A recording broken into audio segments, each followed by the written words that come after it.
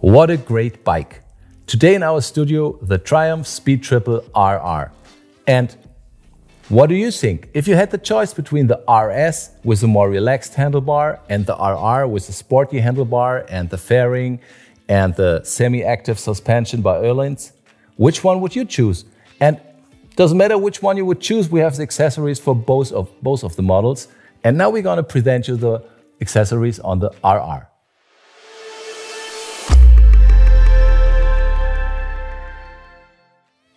So let's start with the protection parts on the Triumph Speed Triple RR. You see on the front axle, you see axle sliders, which can protect the fork in case of crashes. And for more protection of the bike, there is a frame slider, which we mounted on the mounting points of the bike. It can protect the fairing and the lacquer in case of crashes and tip overs. So in order to make the bike stand securely on the ground, there's a side stand foot extension for the RR. And in order to adjust the gear lever to your needs, we built a steplessly adjustable gear lever, which you can adjust according to the size of your foot on the bike.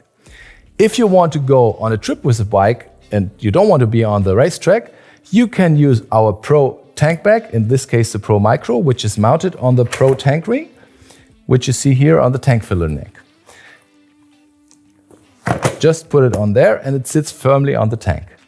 For more luggage storage, here on the back there's our Blaze saddlebag system, which is really adapted for sporty bikes.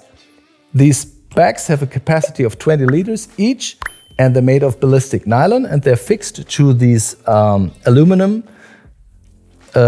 racks. And the racks are, you can dismount them easily in a second.